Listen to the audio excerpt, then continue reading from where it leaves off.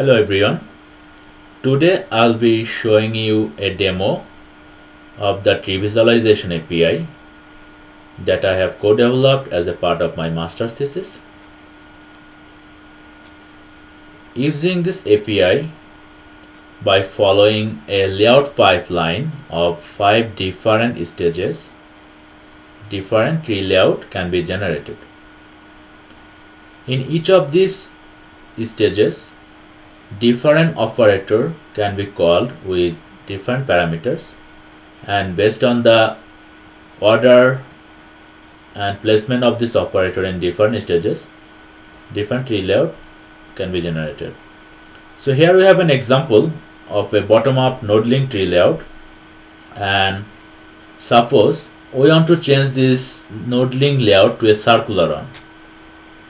To do that, we need to change the drawing area to a circular one, and if we call a reshape operator in the initialized phase and pass the parameter circle, it will change the drawing area to circular drawing area.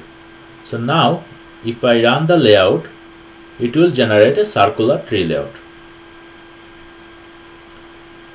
So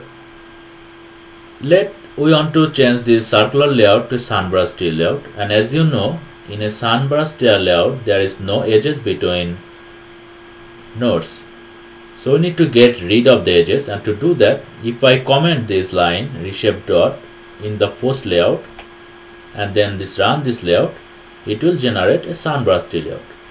So you can see, by using this API AVIT, by making these simple changes using different operators, one tree layout can be generated from another one.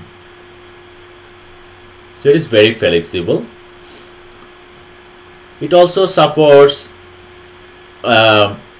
different type of tree layout like hybrid tree layout. Here you can see an example of hybrid tree layout where node link and tree map layout has been combined. Also novel tree layout like nested squarified pie tree has been generated by using the same set of operator components.